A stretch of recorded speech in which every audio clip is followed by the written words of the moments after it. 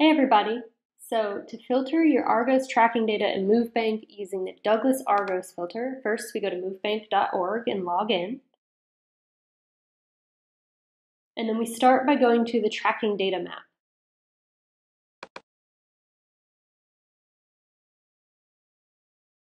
And from here, go to Studies. And now I'll find my study.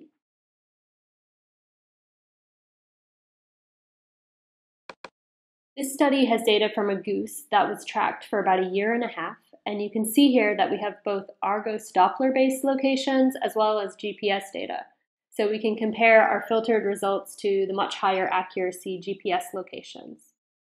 Next, I go to my animal ID, or if you want to edit a full data set, you can also just go to Data Edit from the main study, and then I open the event editor.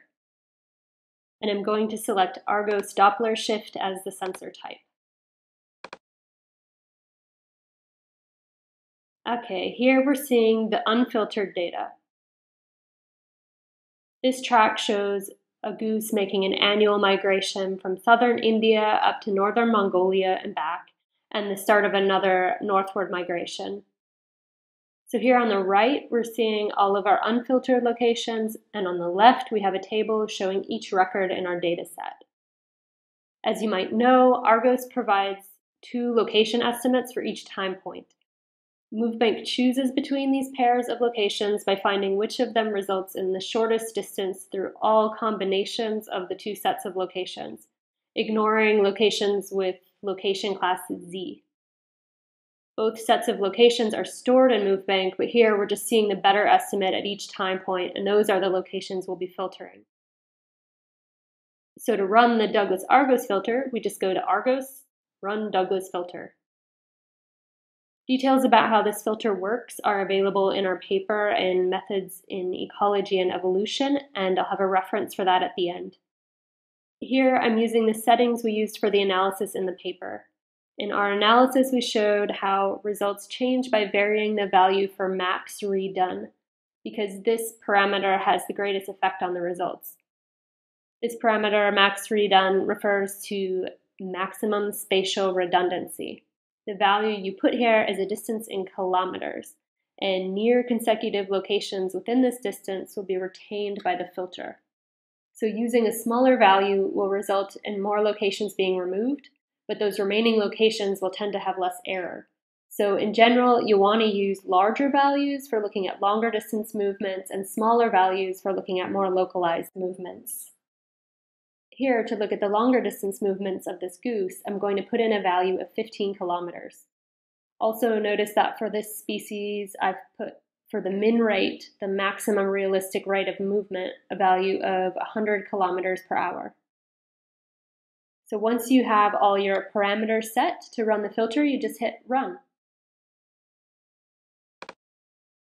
After running the filter, you'll see on the map that locations that have been filtered are now shown as red X's, and locations that have been retained are shown as pink diamonds as they were before. After you've saved your filter settings, only the retained locations will be visible from the main map page. On the table, you'll see that the dataset now has a new attribute called algorithm marked outlier. All the filtered locations here have the value true, and the color of these records changes. We can also remove them from the display by just selecting hide outlier. Now we'll go ahead and save my new filter settings. Notice that no data are removed and nothing in your original data set has been changed. And you can always undo the filtering or change the filter settings by going back up to the Argos menu option. Now let's see how the filter has improved our interpretation of the animal's movement. Here are the unfiltered Argos locations. Here's the track with our filter settings. And here's the track based on the GPS. And let's also look at how changing the max redone parameter can affect results for the more local scale movements. Here I've zoomed in on a portion of the track where the animal spent a lot of time.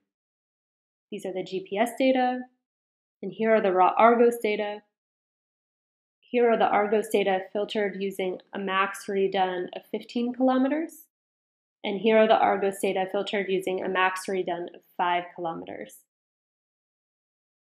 We can see from the GPS locations that the animal spent most of its time here and here.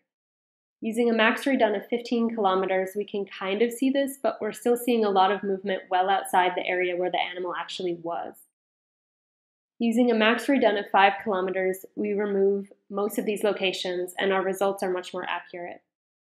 Notice also that even using a value of 5 kilometers, the filter was still able to recognize this movement to the south as real.